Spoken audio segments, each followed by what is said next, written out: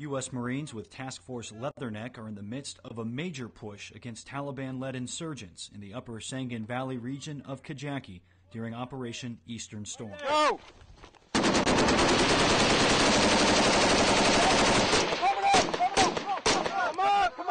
After 5 days of pushing north from Sangin along Route 611, 1st Battalion 6th Marines and Afghan security forces have secured the road leading to the once terrorized area around the Kajaki hydroelectric dam. Route 611 and the Kajaki Dam are key pieces of infrastructure in Helmand Province.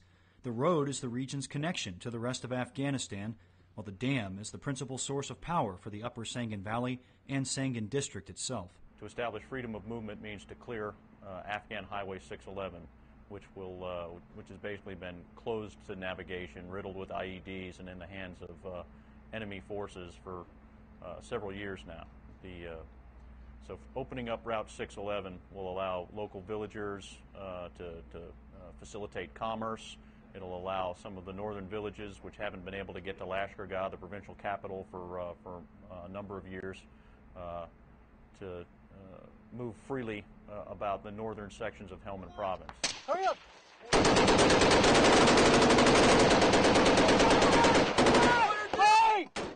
Operation Eastern Storm follows 2 years of security gains in the former Taliban strongholds at Sangin and Kajaki. The push by 1-6, 2-4, 2-12, 3-7, and the Afghan soldiers is linking the two security bubbles in these areas.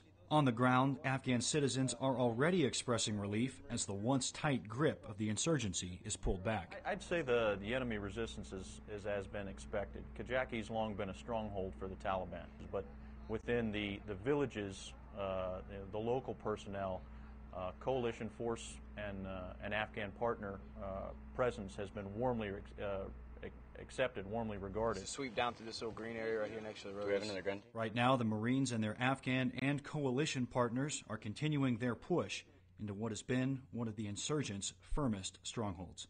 Reporting from Camp Leatherneck, Helmand Province, I'm Staff Sergeant Jeremy Ross.